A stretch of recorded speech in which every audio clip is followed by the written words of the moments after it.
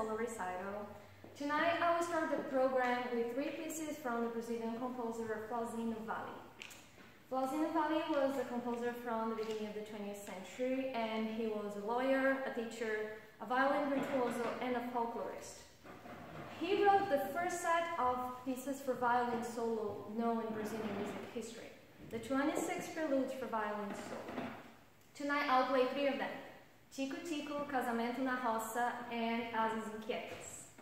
Vale was especially interested in folk music and the sounds of the soundscape of his home state, such as bird sounds. And you hear that in the first piece, which is called Tico-Tico, and it's the name of a bird. And he used the bird song by the end of the piece.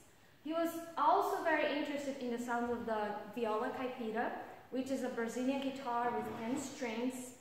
And so it has a lot of parallel thirds and sixths and fifths, and that's very prevalent in his music too. And you hear that on the other 2 pieces, Casamento na Roça, which would be translated as Wedding in the Countryside.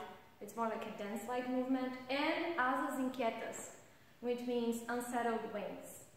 After that, Francesco Binda will join me and we'll play some Mozart, Brahms, and Fauré for you. And I hope you enjoyed the recital tonight.